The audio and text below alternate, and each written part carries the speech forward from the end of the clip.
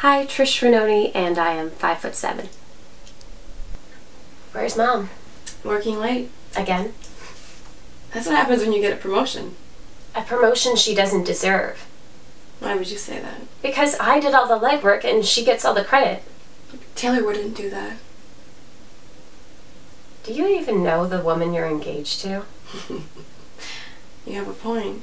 But I don't mean to be just so down on her. It's just, I'm tired of being treated like the competition. That's how you feel? It's how I felt since I was 16 and boys started noticing me.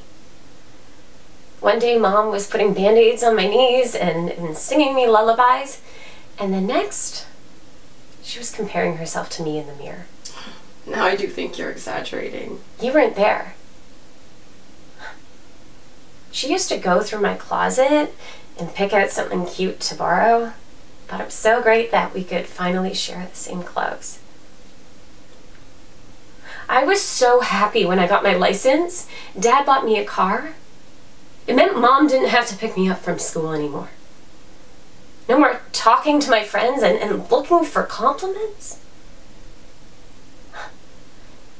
And the best of all was when somebody said that we looked like sisters.